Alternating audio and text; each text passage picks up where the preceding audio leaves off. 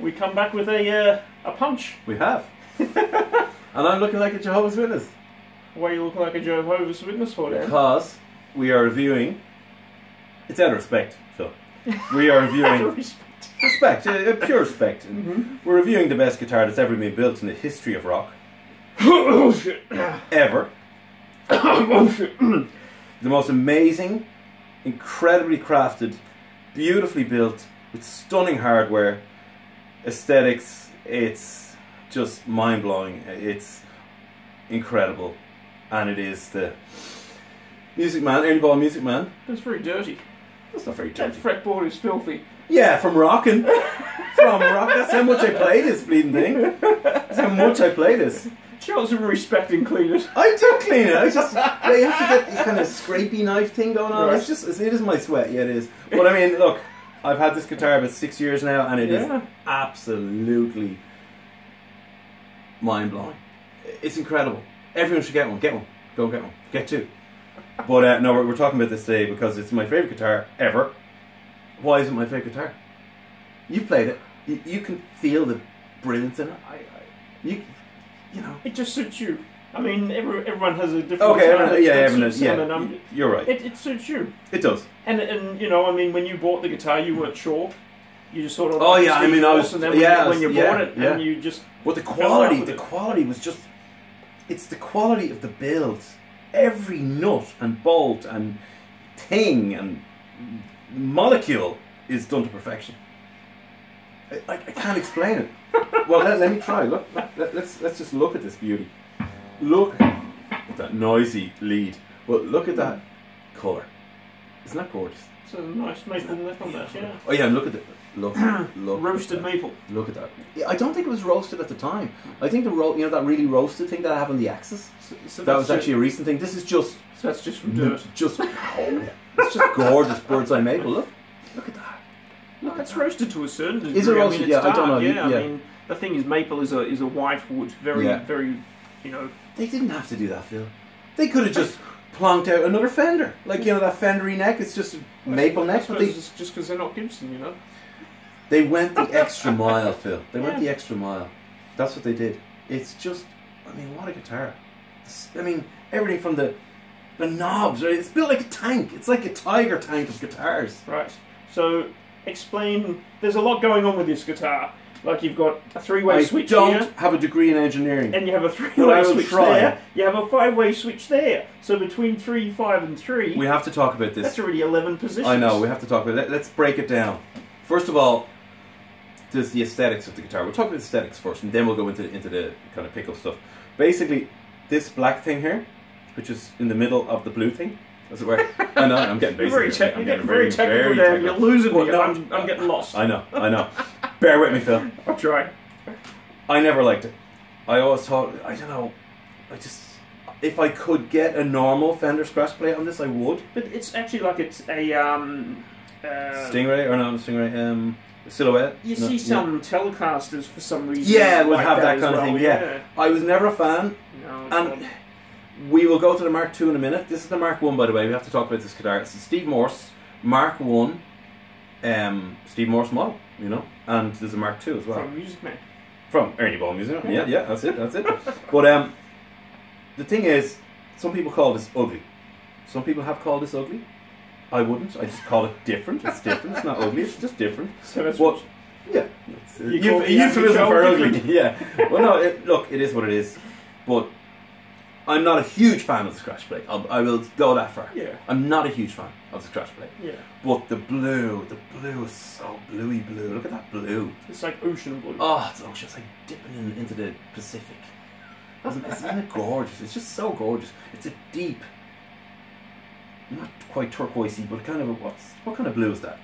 I don't know, Dan. I'm colorblind. Steve Morse. He's colorblind. Sorry, I asked the wrong person. Sorry. Anyway, it's a gorgeous blue. You probably see you probably think it's purple, do you? It's like a deep blue. Yeah, deep blue. Good. Like deep. Yeah, deep. Just like deep the band he's in. Deep purple, very good.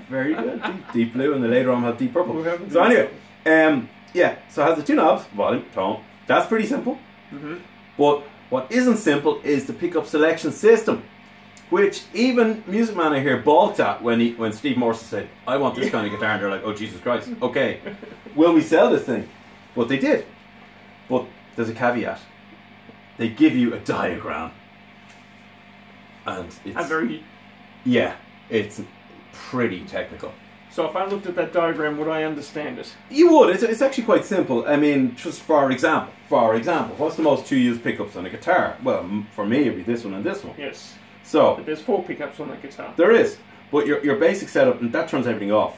Up is off. That I don't know. I'm not sure it would. Yeah. But I know the sound isn't as good when it's down, so okay. I keep it down there. Don't ask. But basically, if you want this sound, mm-hmm. we go all the way to the back.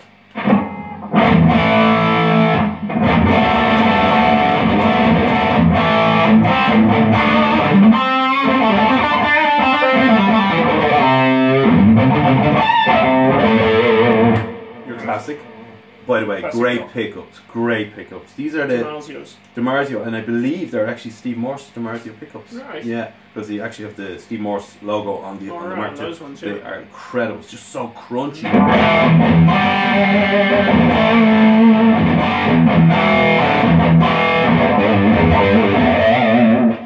Not that gainy, but very crunchy. And that's the classic rock sound. Yes. Now, you're going to say, okay, you want the neck pickup, and you just do that. No, Phil. It's not that simple. It's not that simple. They didn't make it that simple. You actually have to... Hang on. What were you thinking, Steve? Hold on. Hang on. Pickup... We want pickup 4. So let's go in the middle. Which is weird if you play Fenders. It should be... You'd only put it there for like Nile Rodgers kind of stuff. So it's in the middle, and then we turn this one off. Add pickup 1 to what is selected on lever, so that goes off like that, and now we have it. So much nice doing that live, would you? Hang on, audience. Yeah. So now we have your classic.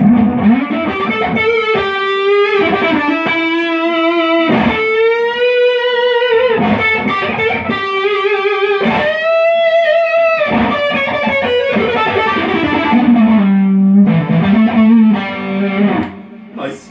Bluesy, classic. Just remember, you had to do all that. I just have to go like that. True, that is true, and it is an issue. But then again, I suppose Steve Morse, he'd be used to it. Incredible guitarist. He does his country picking, twicking stuff, and amazing. And then he's rock, and then he's purple, and he's an incredible player. So he probably obviously has reason for these. Dixie Dregs. I actually had a Dixie Dregs album in 1984. Did you? I liked it, but I could never really get into it. It was very instrumentally, and it was real chickeny pickeny. Dilly kind That's why some of the technical stuff just doesn't work. No, it's nice. Don't get me wrong. I love it. I love it. It's just people want to tune. It's an acquired taste. For example, yesterday I missed Mr. Albert Lee was playing in Dublin, but for some crazy reason he decided to play in the south side of Dublin, and I live in the north side, so I couldn't get there. Yeah. Well, I could get there, but I couldn't get home. So basically, he's another player that's incredible. But you know the song "I'm Just a Country Boy."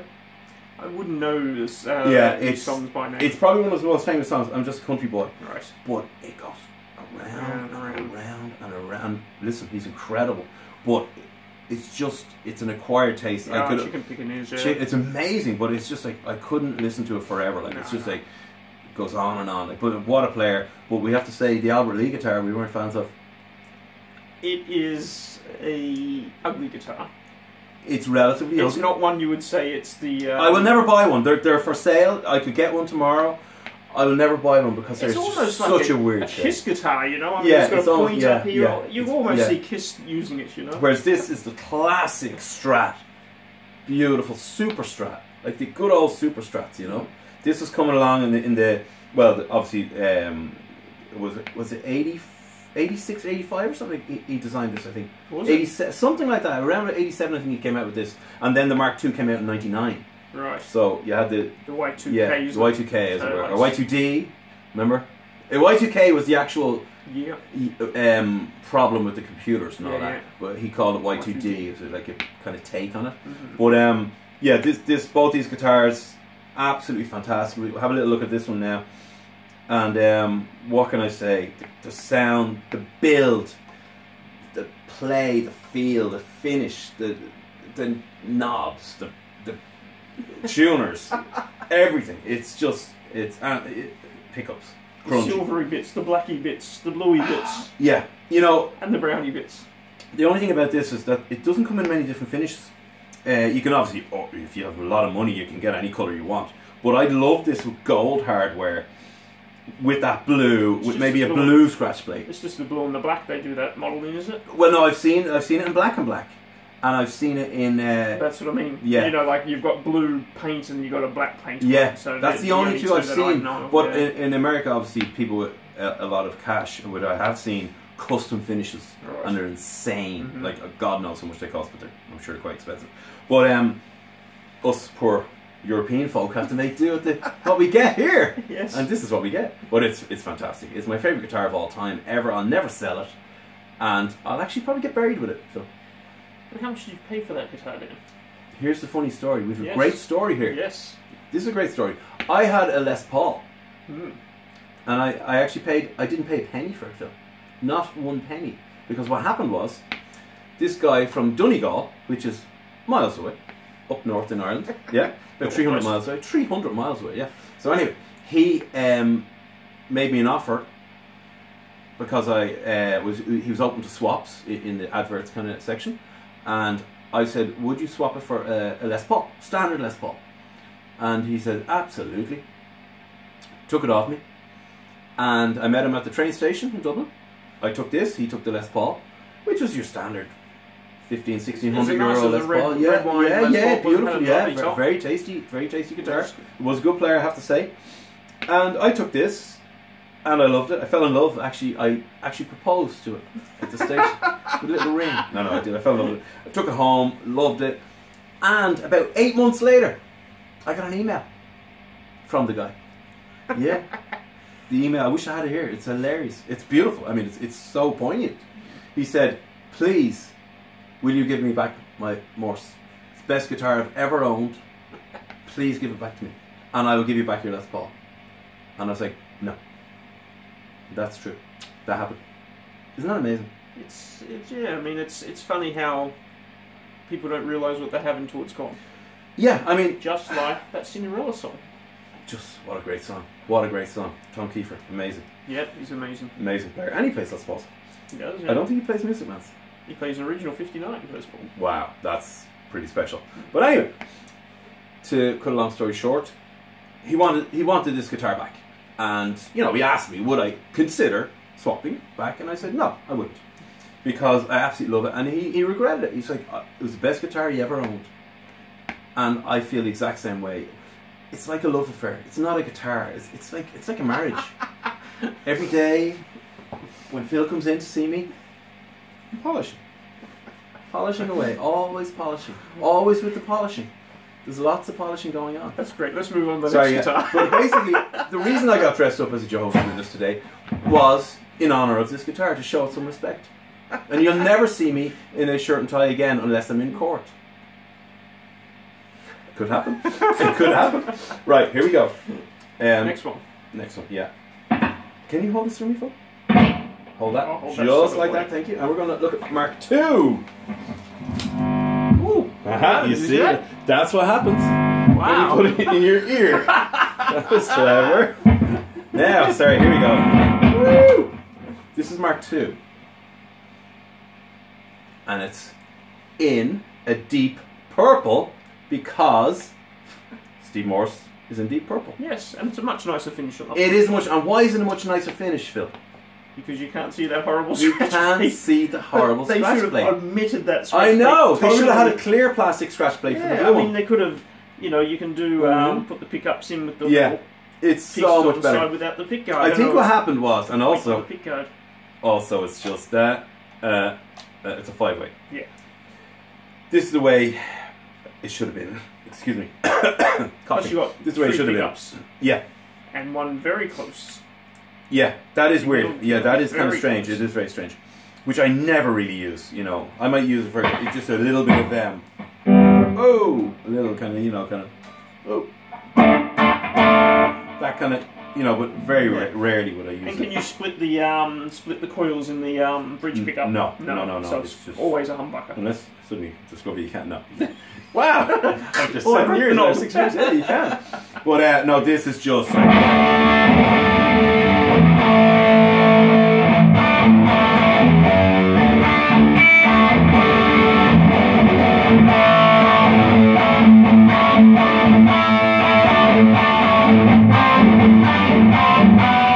That's a bit more ballsier, isn't it? It is very ballsy. Yeah. And that they one's actually crunchy, that one's ballsy. Yeah, and it has the Steve Morse. I presume, you know, these are the Steve Morse DiMarzio pickups because they have his name on it. You know. It's just probably updated, you know. I mean, so many years between the two guitars, and I guess they're just heavier, you know, rockier pickups, but you just get a great.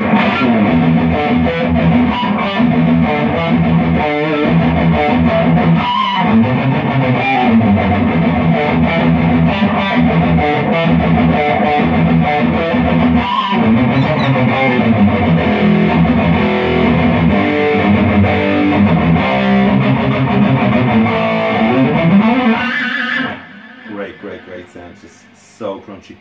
And we have to talk about the finish on this as well. It's that kind of bursty finish with lovely stripy stuff going on. These are not the original knobs.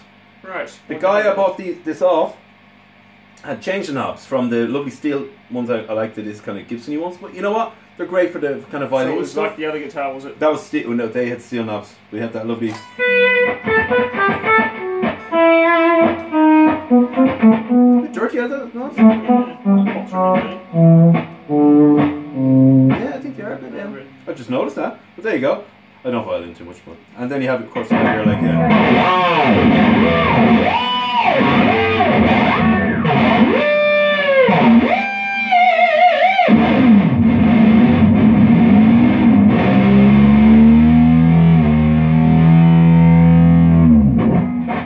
classic Floyd Rose, which is not an actual real Floyd Rose. It's a Musicman, which is just as good, if not better. Always the best of gear. Everything they do is 100%. You know, so that's the pity. It's not a sunny day today. You can't really see the. On a sunny day, this thing just glows. We haven't had a summer this year, have we? We haven't had a summer this year. It's been pretty a bit horrible. dismal, Yeah, it's been actually, very dismal, unfortunately. So yeah, that just there's the headstock, the Musicman headstock. It's a lovely kind of tidy little headstock, isn't it? Yeah, it's a very. You wouldn't bump it off a wall type small headstock. headstock, Yeah, isn't it? very small headstock.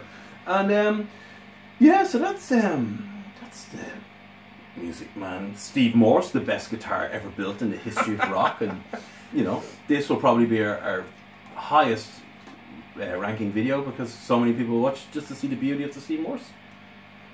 Feeling a bit sick again. Oh shit! I know. You know. Yeah, Phil is not a fan. Phil is not a fan of Musicman. Are you? They just make very quirky guitars. You know, it's just But the quality shapes is are very- insane. They wouldn't Oh, survive look, if the quality wasn't 1,000%. No, I agree. I mean, they are lovely, well-built guitars. Beautifully built, yeah. It's just something to do with their shapes. Just none of them interest me. They're original. It's You know, original shapes. You Can know. say that about the St. Vincent. Oh. The St. Vincent that's and very the Albert original, Lee. but, I'm sorry. Musicman dropped the ball there. Now, Yeah. some people probably love them, but I mean, come on. The aesthetic appeal is just, and the St. Vincent especially, just horrific. I'm sorry. I mean, I know. You know, I would never say anything bad about Musicman, but I'd never buy a St. Vincent It's modelling a guitar based from on a dress. on a dress. That's yeah. just I think it looks like a dress. I believe it's a dress, and it was designed by a woman. yeah. Flying V's worked. Flying V's You worked, know, yeah. Explorers Yeah. worked. Mm-hmm. You Yeah. know, but flying dresses just don't work. Flying dresses don't do it for me, Phil.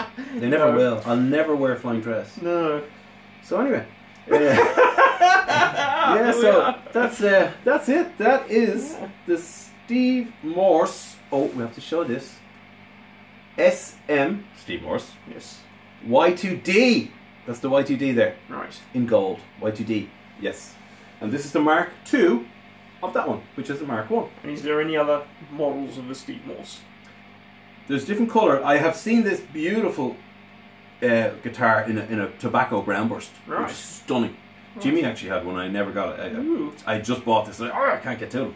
So it's one of those. The one that got away. Yeah. So yeah, that is the other version I've seen of it. Yeah. But also I've also seen it in green and crazy colours because again, custom shop, of course, it costs a lot of money.